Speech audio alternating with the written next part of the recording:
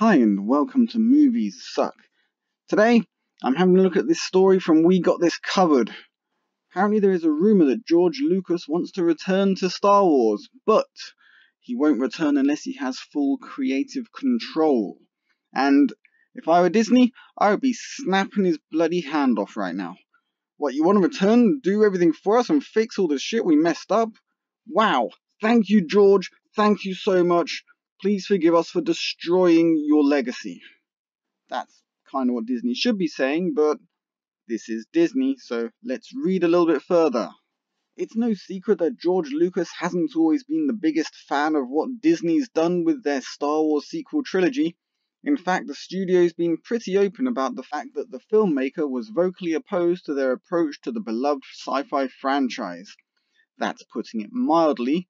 Let's read a bit further, because they explain slightly, other than the fact he called Disney white slavers and things like that, but hell.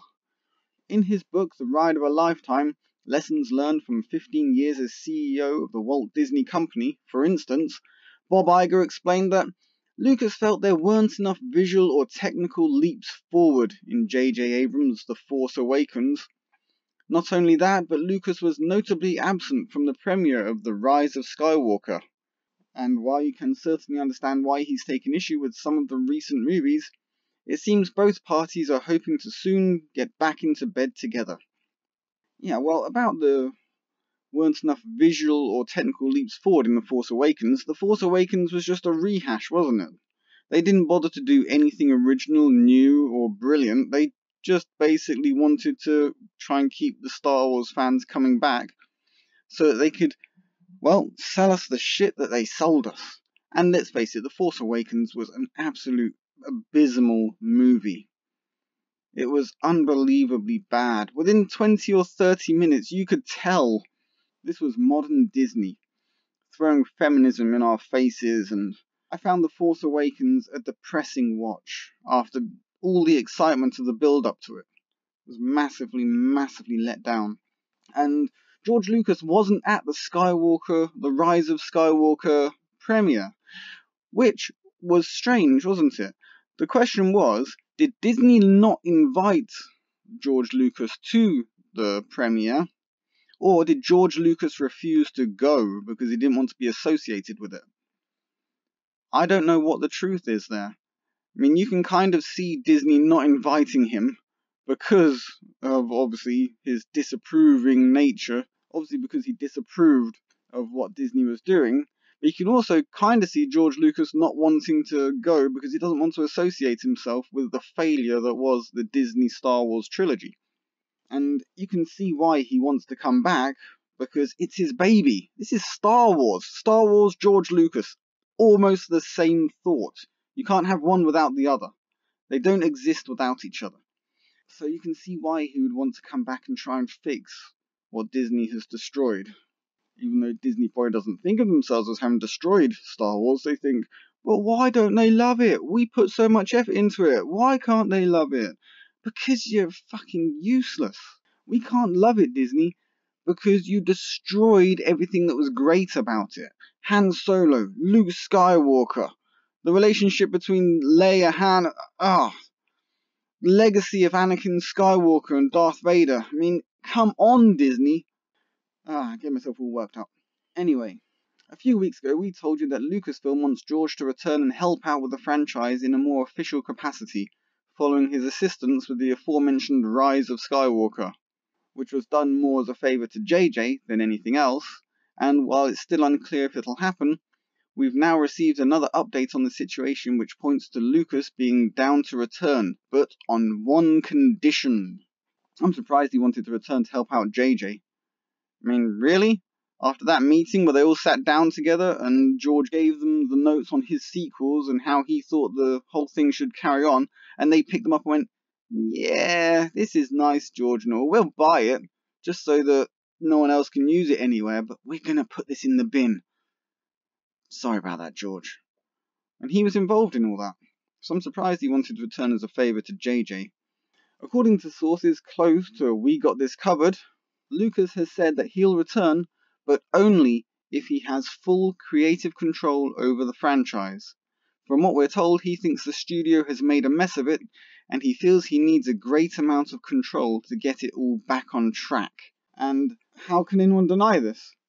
If George Lucas was back, maybe, just maybe, this thing could be fixed. Without him, I really don't see Disney managing to get this all sorted out. I really don't. But not only that, but he wants to bring along Dave Filoni, responsible for the Clone Wars and Star Wars Rebels. Nothing wrong with that. Dave Filoni's done a pretty good job so far, and actually seems to like Star Wars. With him to help turn things around. With the idea being to have the fan favourite act as George's right-hand man. That all being said, our sources, who also revealed the big Palpatine twist in Rise of Skywalker, say that there's some resistance from Disney in regards to George's proposal, and understandably so. After all, Kathleen Kennedy is still the boss over at Lucasfilm. How is that bloody possible that she could still be there? How is she not out on her ear? Unbelievable. She's obviously woke enough for Disney. And while they would love to have Lucas involved again, they want him more as an advisor consultant. It'd be an official role, and he'd be very involved in future projects, but they're not willing to give full creative control at this time, and that's where things stand for now. If we had to guess, George Lucas will eventually make his way back to Star Wars, but in what capacity remains to be seen, with Kennedy very likely on her way out, and Marvel Studios' Kevin Feige also said to be interested in taking over the sci-fi property. You can expect some major changes from the brand over the next few years. Yep, we probably can expect some major changes while they try and backtrack over all the crap they did with the sequel trilogy. Or, as is more likely with Disney, they're going to double down on the bloody travesty they have created and just basically ignore us. That's what they'll do. They'll just ignore us, ignore what they did to the whole legacy of Anakin, Darth Vader, Luke Skywalker. They'll ignore all this and just push along with some new stuff, probably taken from the expanded universe, which they've royally fucked up by taking this, taking that, trying to shove it all together. Say, yeah, if we shake it hard enough, perhaps the bits will just slot together on their own. Isn't that how puzzles work? Bloody Disney. Anyway, just thought I'd let you guys know about this because I thought it was interesting to have George Lucas back at the reins of Star Wars. I mean, he's not always done the best for Star Wars. We all remember the prequel trilogy, but he cannot do any worse than Disney, because Disney have really, really screwed everything up to a degree that's almost hard to even comprehend. So, let's hope George comes back, and let's hope they just forget about the sequel trilogy, and let's start that over again. It's a shame Leia's gone, but I'm sure they can do something about the loss of Carrie Fisher, even if it's just to recreate her digitally. Who knows?